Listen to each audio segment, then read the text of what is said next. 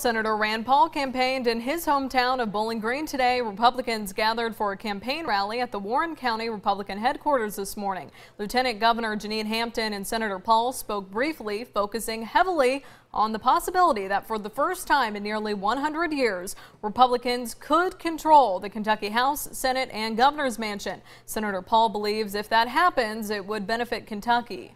I think, one, it's every citizen's duty to get out and vote and be excited about it. And I think this is going to be a great election for conservatives, so I want everybody to get out and vote.